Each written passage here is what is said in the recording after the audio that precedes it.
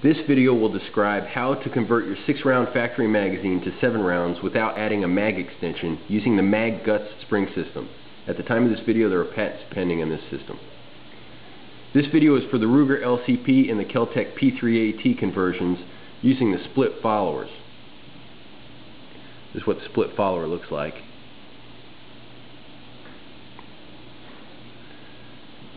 If you're using the original flat follower, refer to a different video for instruction, as it goes together differently.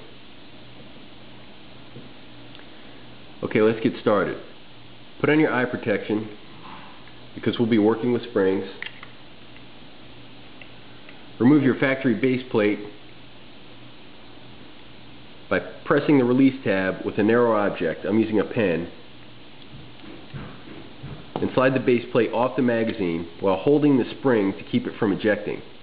Remove the lock plate and spring and the original follower. Set them aside because we won't need them anymore.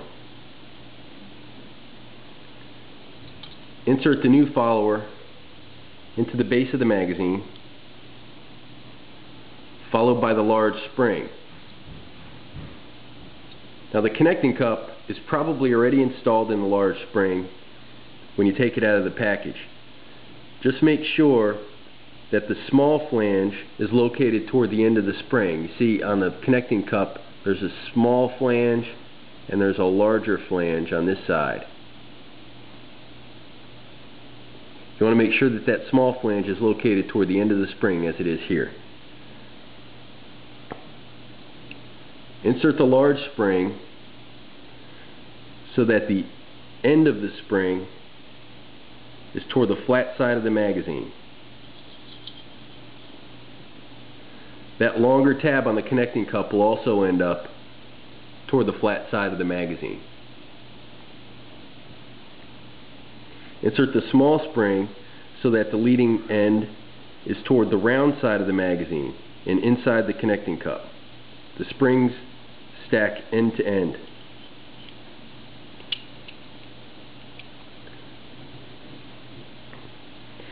Install the lock plate over the small spring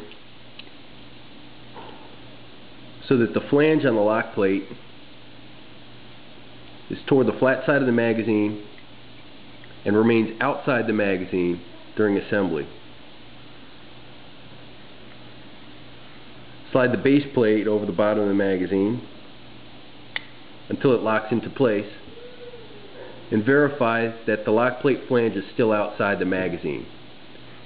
There should be just about no play in that base plate if everything's assembled properly. Note that the MagGuts spring system is also compatible with factory finger extension base plates. In this case we use the flat base plate, but the finger extension base plates will also work. Check out the follower to make sure that it looks okay. This looks fine. Should look like this.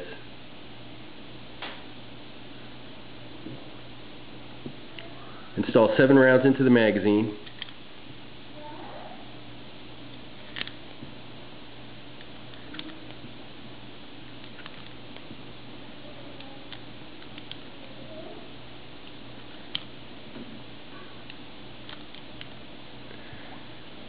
Then insert the magazine into the firearm to check for fit.